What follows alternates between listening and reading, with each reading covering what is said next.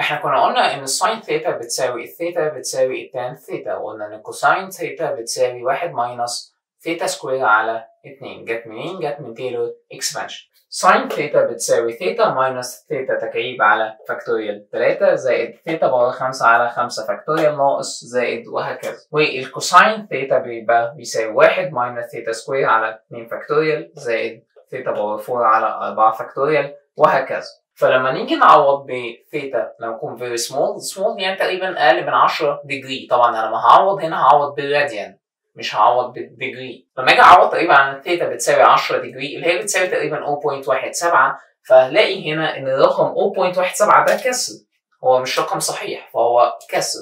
فلما هاجي اكعب اي كسر القيمه بتاعته بتصغر مش بتكبر، فبقى رقم صغير مقسوم على كمان حاجه كمان رقم 6. 3 فاكتوريال عباره عن 6، فلما هقسم رقم صغير على 6 رقم بيصغر.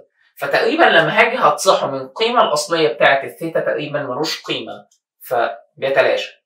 ما بالك بقى لما يكون كمان الباور اكبر، لما يكون الباور اكبر فتقريبا الترمز بتروح عند كل ما الثيتا تبقى صغيره.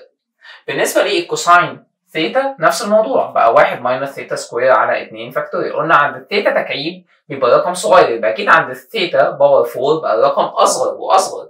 فاكيد طالما انا اول ما شلت من ثيتا تكعيب يبقى اكيد هشيل الثيتا باور 4. في بعض الكتب احيانا، او طبعا بيختلف برضه على حسب المساله وحسب الدقه بتاعتها واحنا محتاجين اكيورسي قد ايه. في بعض الكتب بتاخد 1 ماينس ثيتا سكوير على الفاكتوريال 2، وفي بعض الكتب بتاخدها ان هي كوساين ثيتا بتساوي 1.